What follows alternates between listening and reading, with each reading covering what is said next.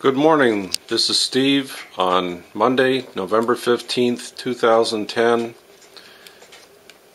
What I'm doing today is demonstrating a slightly different firebox construction.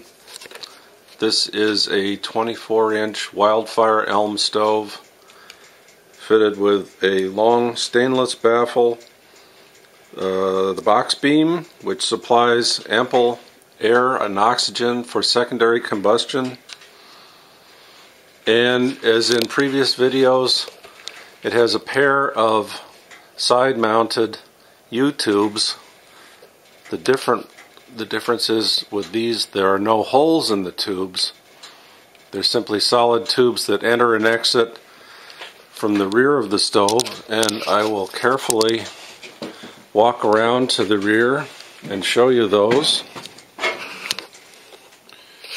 Okay, in the center of the screen is one sticking out about 2 inches, and just above it, a few inches, is another one sticking out about 1 inch.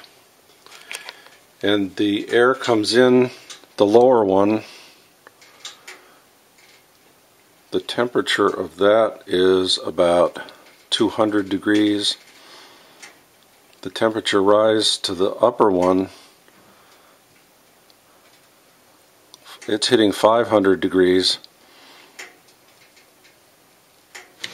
And what happens is the air enters the stove at the rear, zips around toward the front, and goes back the upper leg and out, adding some warm air to the room. The air passing through there is probably in the nature of 500 to 1,000 degrees, depending on how hot the fire is.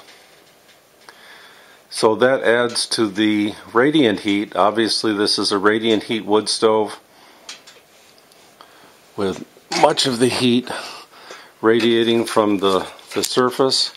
So what I'm doing is reducing the primary air intake so that you can see once again what those secondary flames look like as they roll around to the side of the stove, around those upper tubes, superheating those tubes.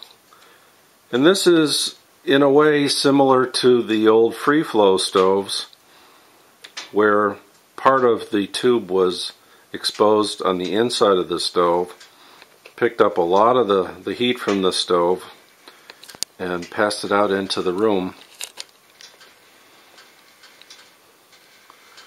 I just thought you might be interested to see that the old boy's still working on things.